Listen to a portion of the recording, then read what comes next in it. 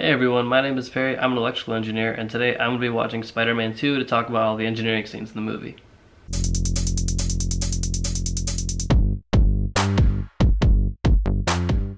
What do we have here? This is my good friend I called you about. The guy who got me through high school science. Peter Parker, sir. Parker? I'm writing a paper on you for... Yes, I know what you're doing here, but I really don't have time to talk to students right now. But Oscorp pays the bills, so... That's right. That's why I have to take off. Board meeting, but my job is done here. Got you two geniuses together. Good luck tomorrow, Otto. Nobel Prize. We'll see you in Sweden. Engineering and STEM professors in general don't care about their students. They really don't have an incentive to make sure that the students that they're explaining these concepts to actually understand the concepts or know what's going on. I mean, they don't actually get any more funding or anything out of it to make sure that their students actually learn. When it comes to research though, professors are looking for sponsors all the time to make sure that they receive funding to continue whatever they're doing to stay at this university. And when you're being sponsored by someone like Oscorp and they ask you to do a favor, you will do the favor. I mean, if you're asking for someone for all this money and they ask you to meet somebody else, even though it's outside of your time frame, you will do it. Is that it?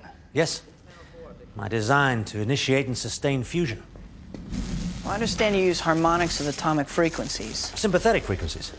Harmonic reinforcement? Go on. An exponential increase in energy output. A huge amount of energy.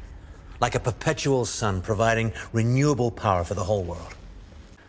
He got that part right. Our sun, and in fact I think a few of them, if not all of them, are actually undergoing nuclear fission and fusion at the same time. Sympathetic frequencies just means the same frequency on two different objects. If you take a tuning fork that's vibrating at 300 hertz and you move it to another tuning fork that's stationary, not vibrating at all, without touching them, just having them next to each other, they'll both begin to vibrate at 300 hertz. And when this happens, both of these objects have achieved sympathetic resonance. Every atom has a resonance frequency, and if you can match that frequency with magnetic or sound waves, you'll destabilize the atoms in question. It's kind of like whenever somebody reaches a really high note and they can like shatter a wine glass. In this case, what he's doing is he's using this idea of sympathetic resonance, that those like metal, pretty much that cage is creating these magnetic waves at certain frequencies that's going to upset whatever he's using for the fusion reaction to initiate fusion, which is usually tritium or didurium. It's pretty much like a different variation of an isotope of hydrogen.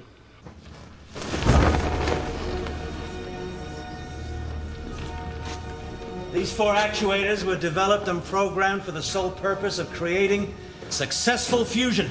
They are impervious to heat and magnetism. If he could build a device that was impervious to heat and magnetism, that's the Nobel Prize right there. The fusion reactor is just completely extra at that point. There is no such material that we know of on Earth that's impervious to heat and magnetism. I can't even think of one that's impervious to either of them. What we know from the thing that he built, all the materials that are a part of those mechanical arms were from metals that are on Earth, and we know the melting points of all of those. So even when you make a really, really powerful alloy, we can still calculate the melting point of that new metal. So whatever he used to build that, it must have come from outer space. But even in the Marvel universe, vibranium and adamantium are both impervious to magnetism as well as heat. We know from Black Panther that the trains in Wakanda were moving using magnetism. So vibranium is affected by it, and we know that Magneto can control Wolverine because he has that adamantium coating on his skeleton. So whatever metal Octavius is using has got to be the most powerful substance that we've ever seen.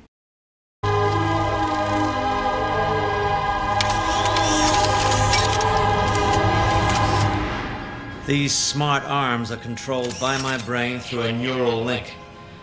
Nanowires feed directly into my cerebellum, allowing me to use these arms to control fusion reaction in an environment no human hand could enter. If someone were to lose an arm, for example, like just from their shoulder down, your brain still thinks that the arm exists, like depending on the age at which you lost it, but your neural connections there are still very much alive. So there is prosthetic technology that is built to enhance these signals that your neurons are sending to the arm that no longer exists. So when you have a prosthetic limb, you can actually move all 5 fingers as if the plastic arm was your own from the beginning. I'm not sure how he's able to move those 4 individual arms because those don't naturally exist on any human being. So I don't know how his brain is able to comprehend how these arms can even move. Even though there was a microchip that he implanted, I don't know, like, how would you program that so that your brain could think to move these arms individually? That would be one hell of an engineering challenge. Why are the arms on his back? Like, I feel like they'd be more efficient if he just put them like on that like oval sort of cage that can control the fusion reaction. Like, why would you put them on your spine and then you individually move those? Like, it would be much better if you had a robot do it or something that was automated so that this fusion reaction can continue on forever. Because it's not like when you start the reaction that he's gonna be there 24/7 to make sure that it's stabilized, which is really just another example of how engineers are much smarter than physicists. In a fusion reaction, the temperature required to actually achieve that is so incredibly high, and the containment field that he built doesn't actually have any walls that contain this heat that we can see. So with his human body being that close that the arms can actually impact the reaction, he would die from the heat very, very quickly before those arms were of any sort of use at all. The last question I have about these arms are, how is he powering them? I mean, they've got to be battery powered arms, otherwise, because he's not just walking around with something plugged into him at all times. But where's the power source for these arms? I mean, in Iron Man, we know where the power source of his suit is. It's his arc reactor. But in this case, we don't actually know where the mechanical or electrical energy is coming from that these arms can move.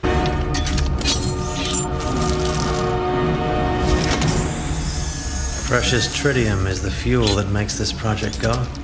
There's only 25 pounds of it on the whole planet.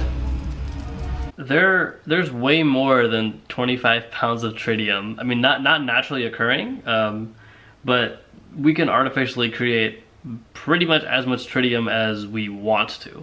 Normally, hydrogen just as itself is 1 proton and 1 electron, but when you add more neutrons, you're not actually changing the element, you're just making it more unstable. So tritium, hence 3, has 1 proton and 2 neutrons inside of its nucleus. That's why it's called tritium. That is one of the key elements in fusion. The other one is, I think it's called deuterium, but that is hydrogen with 1 extra neutron. Nuclear fusion requires a very high amount of energy and a very high amount of pressure to actually initiate and maintain, and the amount of energy that you would produce from this reaction is actually less than what it would take for you to start it. So it's like taking 1 step forward and 2 steps back. Fusion as it is right now is not cost effective. Like, it's actually costing you more to do it than you are getting out of it. So that's why we're not doing it now. Fasten your seatbelts.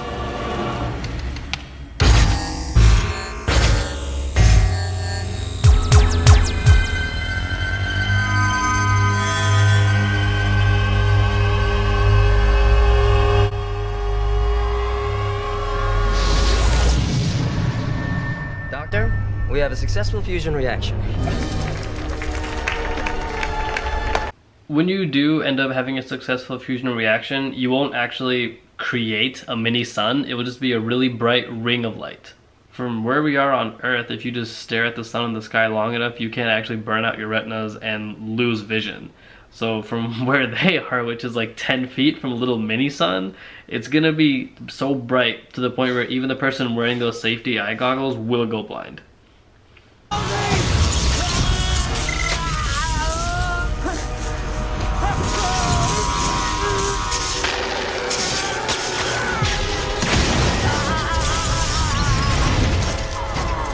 How did he get electrocuted? The arms are impervious to magnetism. That shouldn't have happened.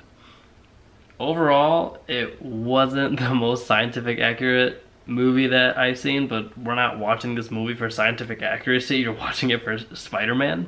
I hope you guys enjoyed the video, and if there's anything else you want me to watch and comment on, put it in the comments. Thank you for watching, stay fresh, stay golden.